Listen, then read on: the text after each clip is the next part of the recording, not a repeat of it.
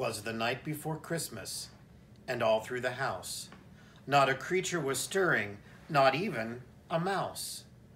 The stockings were hung by the chimney with care, in hopes that St. Nicholas soon would be there.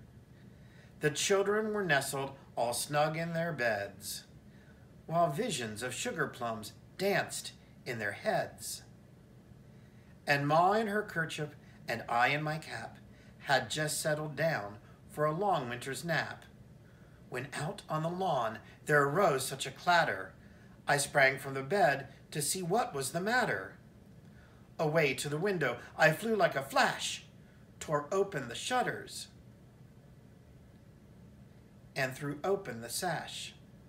The moon on the breast of the new-fallen snow gave the luster of midday to objects below, when what to my wondering eyes should appear but a miniature sleigh and a tiny reindeer, with a little old driver so lively and quick, I knew in a moment it must be St. Nick.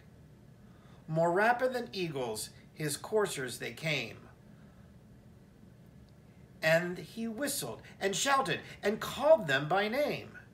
Now Dasher, now Dancer, and Prancer and Vixen, on Comet, on Cupid, on Donner and Blitzen. To the top of the porch, to the top of the wall, now dash away, dash away, dash away all. As dry leaves before the wild hurricane fly, when they meet with an obstacle mount to the sky, so up to the housetop the coursers they flew, with a sleigh full of toys and St. Nicholas too.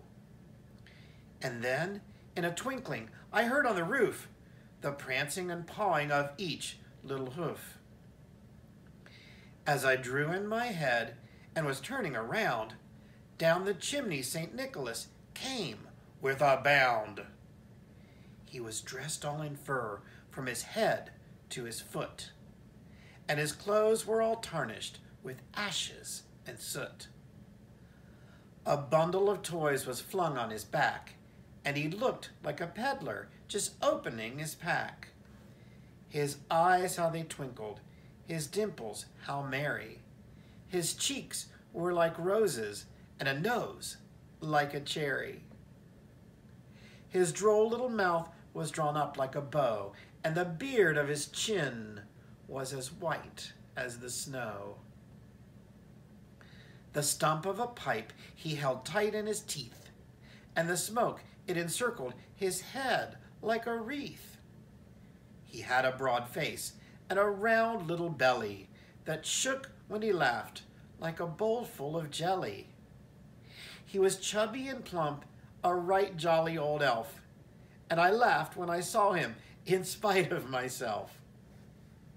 A wink of his eye and a twist of his head soon gave me to know I had nothing to dread.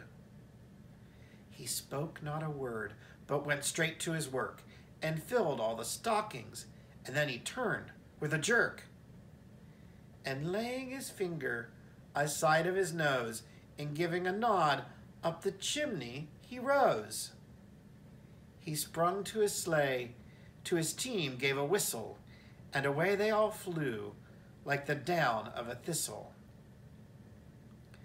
But I heard him exclaim as he drove out of sight, "Happy Christmas to all, and to all a good night."